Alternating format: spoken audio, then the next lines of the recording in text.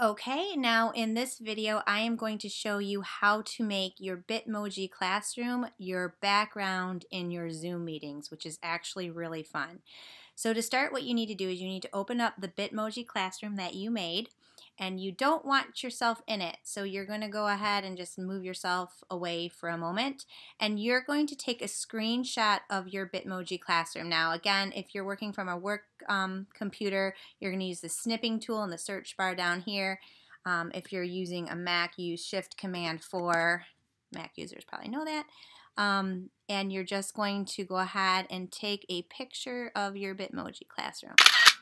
Okay, and then you can move yourself back, because remember, if someone's ever viewing this slide for Monday, if you post it to your Google Classroom, they'll be able to, you'll be gone. If you move it here, it's whatever's here is what shows up in your Google Classroom. Okay, so now on to the Zoom cool feature to set this up. So, and unfortunately you're probably going to see my face here, but anyway, you're going to open up Zoom and you're going to make a new meeting.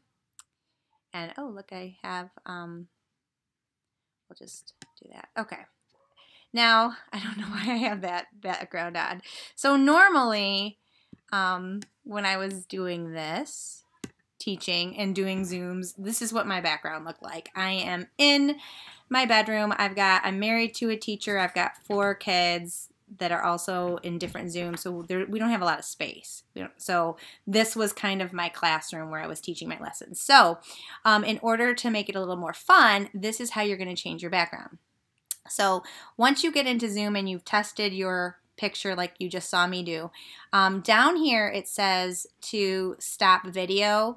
You're going to click on that arrow and it says to choose a virtual background. So you're going to pick that. And then these are the different virtual backgrounds, and you've probably seen some of your students use them. They're in outer space, or you know, the Golden Gate Bridge was a big one. But you're going to be able to go ahead and upload a different virtual background. So to do that, you're going to hit on this plus where it says add image or video. Oops.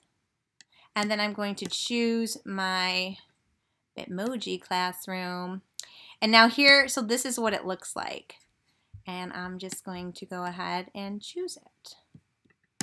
So now when you see me, this is what it looks like. Now, if for some reason your background is not the right way, because when I first did this, it wasn't. I just want to show you how to do that. Mirror video. So see, that's what kind of flip-flops it. So if for some reason your stuff is backwards, you're just going to hit the uncheck the mirror my video, and then you should be good. So that's it. So this is a lot more fun to talk to your students this way. Plus you can have a little privacy if you want to be outside, or you know, if you got laundry in the background, which I often do, or dogs running around, they won't see that. They'll just see this great classroom that you've created. So I hope you have fun. I know our district is moving to Google Meet. I'm not as familiar with that yet, but we'll all get there together, and hopefully there's an option, I'm sure there is, to change backgrounds. But anyway, have a great day, and thanks for checking out the videos. See ya.